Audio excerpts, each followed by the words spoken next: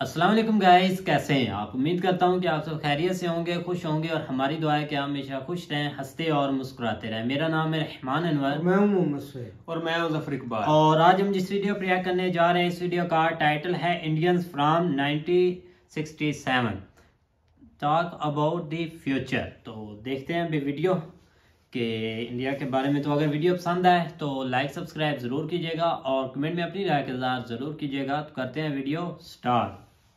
आज़ादी का मतलब है स्वतंत्रता, अपने आप को आज़ाद रखना, किसी के अधीन नहीं रखना। बिल्कुल, हम जो काम कर सके अपनी मर्जी से कर सकते हैं। একটা স্বাধীনতা আছে আমার মনে হয়, যেটা সত্যি স্বাধীনতা, সেটা হলো মনের স্বাধীনতা। I'm an Indian and India means everything to me. I'm a part and parcel of India. India is a part of my life. I don't have any love for the country. Really? And just I don't want to show off like other people that I got a love for the country. Whom shall I tell? Someone I got a love. Whom shall I tell? And I got a love. Shall I go on the streets and tell everybody, oh, I got a love for my country?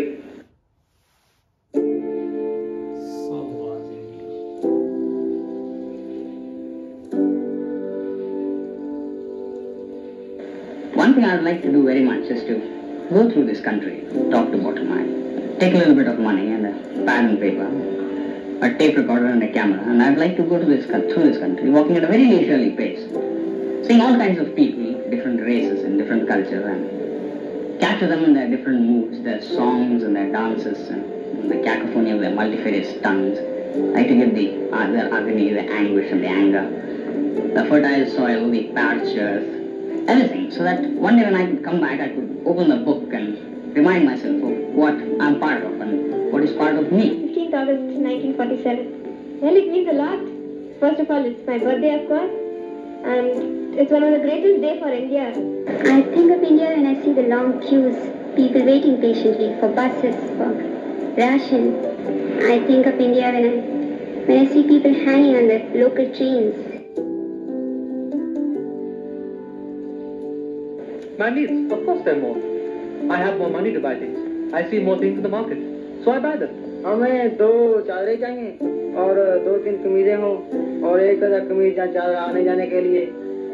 I like to wear nice clothes, but you know what happens? I don't get money to buy them. मुझे ये मालूम होता है कि हम एक जोड़ी बैलों के साथ जमीन को अच्छी तरह नहीं खोद सकते. इसको खोदने के लिए तो अच्छी मशीनें या ट्रैक्टर होने चाहिए.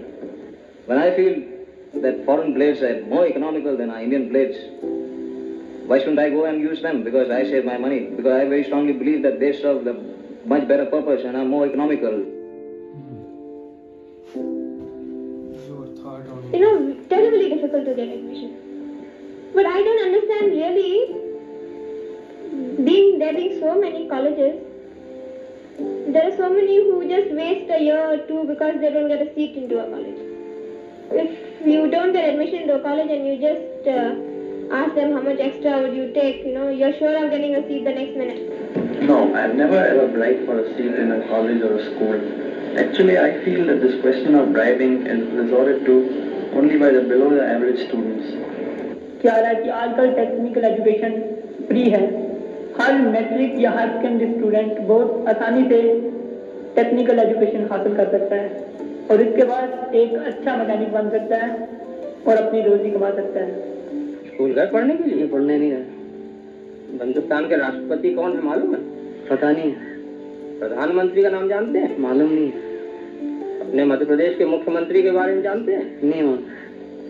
उज्जैन के कलेक्टर साहब को जानता हूँ. हमारे गांव में तो स्कूल है प्राइमरी और गांव के साथ मिडिल स्कूल है.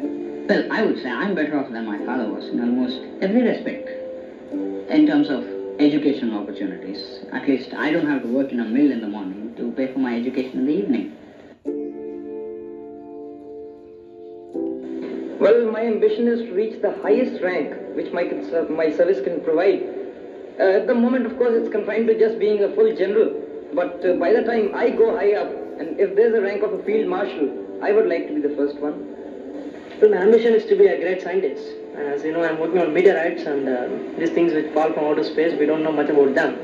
I want to do something very original about them and maybe get my name in textbooks. For some people, security is a warm blanket. For me, security is a government job.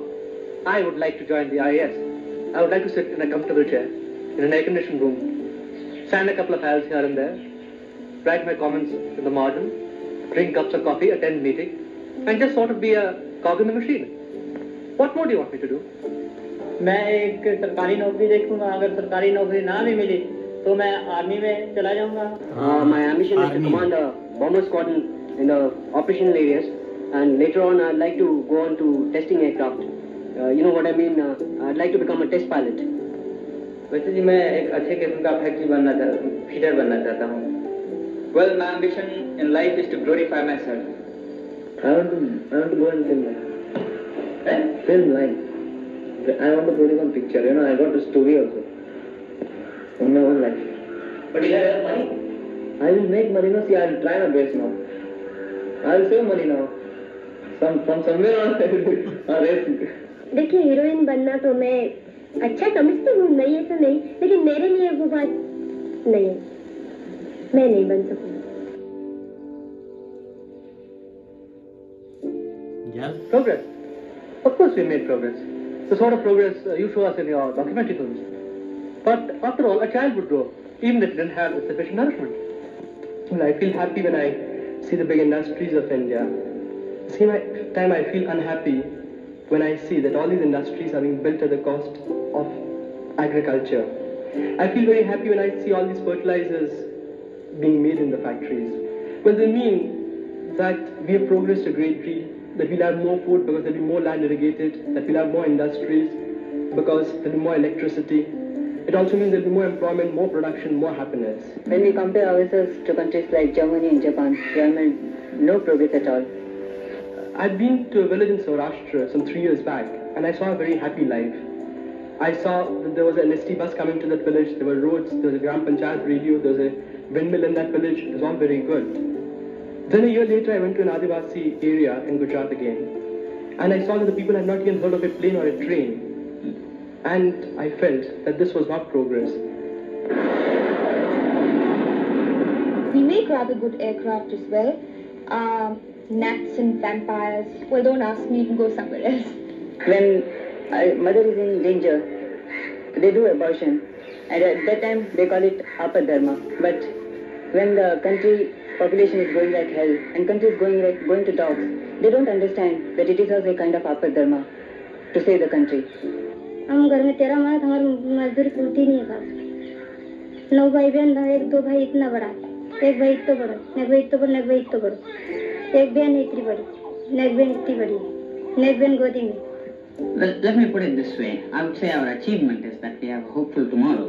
Our failure is that our today is very precarious. But if a country can industrialize itself so well in 15 years, I'm sure that we can lick the problem of agriculture also in the next 15 years.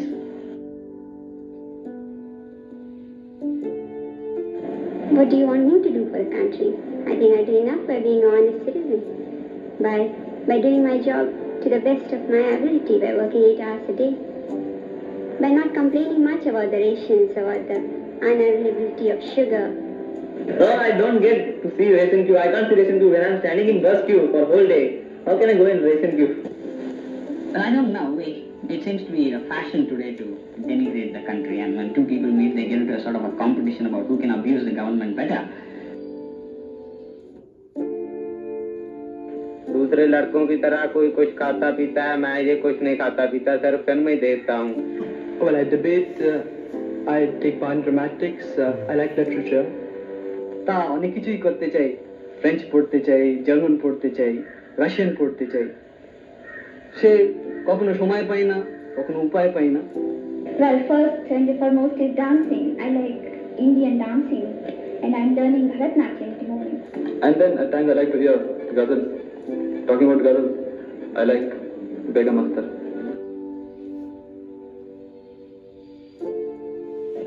I play tennis myself, and I think the Indian tennis players have got a lot of hope. Well, my proudest moment was when we qualified for the Davis Cup finals, and our chaps, Lal, Krishnan and Mukherjee, they did wonderfully well. Probably you must not have heard the Indian whom I really admire, but it happens to be Zubin Mehta, an Indian conductor, who is, I should say, the only Indian conductor. I admire that man Mihir Singh. Not only because he is a wonderful swimmer, besides what he has done sounds almost fantastic. Swimming the 7 straights is not a joke, and I would like to be another Mason if I can help it. দারুণ captain Pataudi, কিন্তু আসলে যখন পটৌডি একটা century করে তখন আমার মনে হয় না যে আমি একটা কিছু করেছি। আমার মনে হয় যদি আমি একটা সেঞ্চুরি করি তাহলে তাহলে আমার সুখ হয়, আমার শান্তি হয়। My favorite director happens to be Satyajit Ray. For obvious reasons, he has the gift of capturing the things in a realistic way, and that's why he's being acclaimed all over. Hindustan का भविष्य तो वैसा आज मैं कैसे बता सकूंगी? I don't think there's any future left for us. We have got only a big past to boast of. As Kennedy put it, I think it's a question of not to what the country can do for you as much as what you can do for the country. Of course, frustration is in fashion today. But I think deep within every Indian, despite all this frustration, we are underestimating him. He has a capacity to work. If all the people in this country who didn't fancy their prospects in him were allowed to quit, I think I'll stay. Because it's something big. It's a huge experiment. And I would like to be part of it.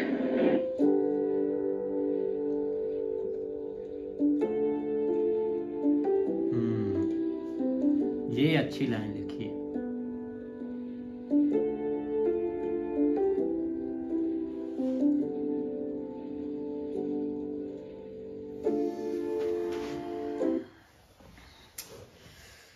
हम देख लें भाई video.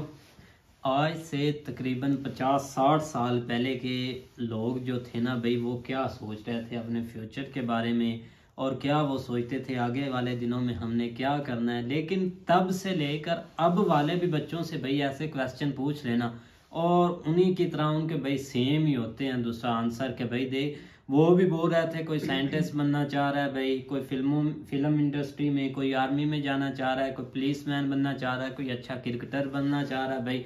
और उनके जो thoughts हैं अपनी भाई कंट्री के लिए, वो देख लें कि भाई कैसे हैं।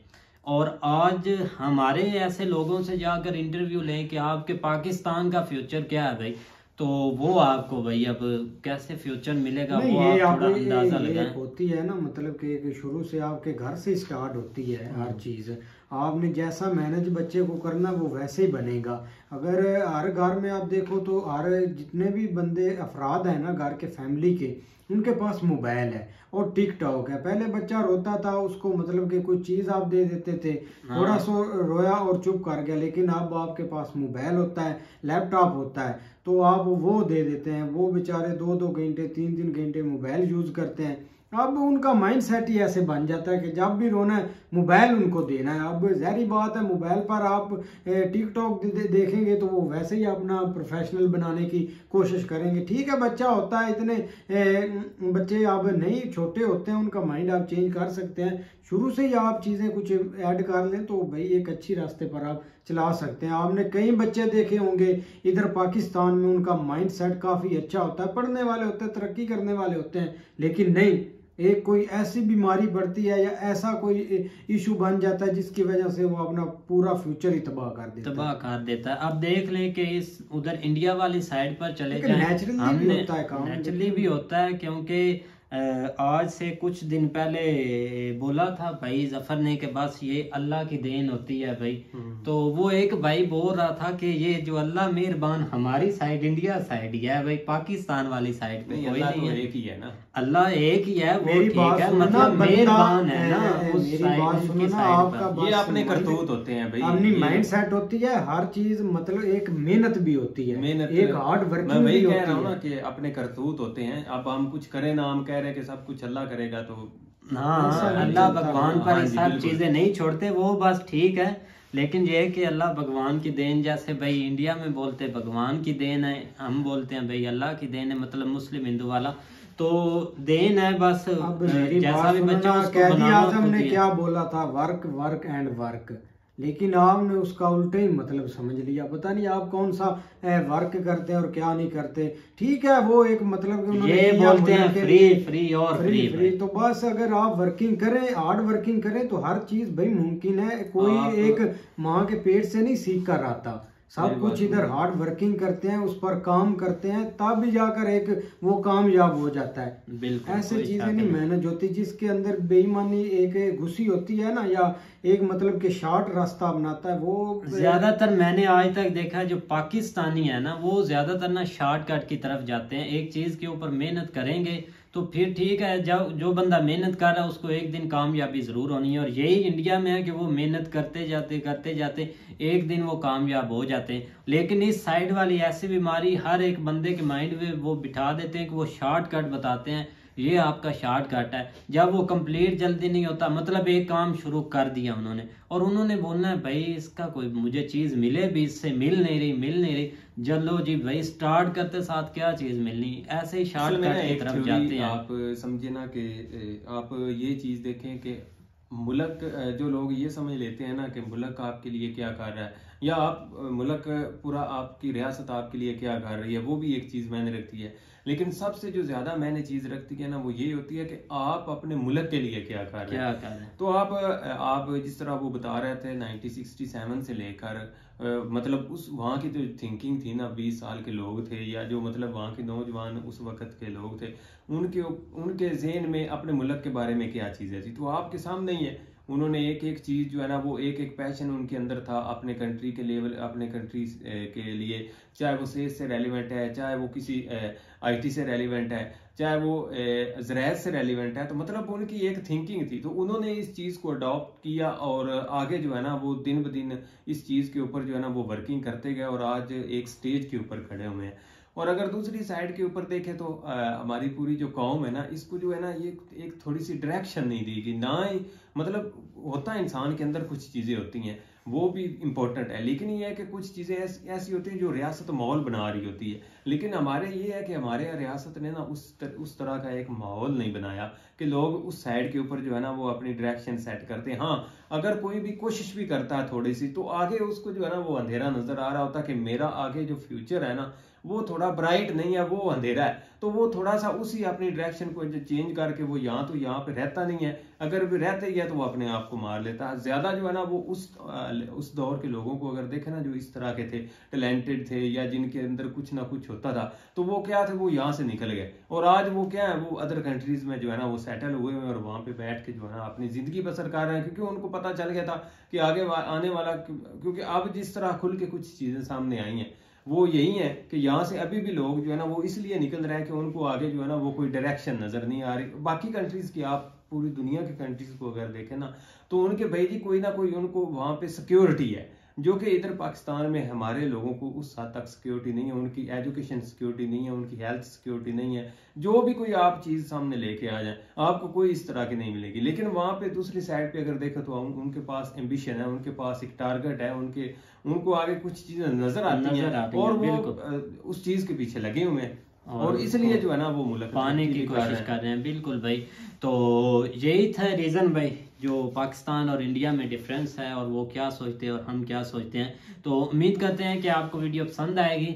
अगर पसंद आए तो लाइक सब्सक्राइब ज़रूर कीजिएगा और कमेंट में अपनी राय का इज़हार ज़रूर कीजिएगा। अल्लाह हाफिज़।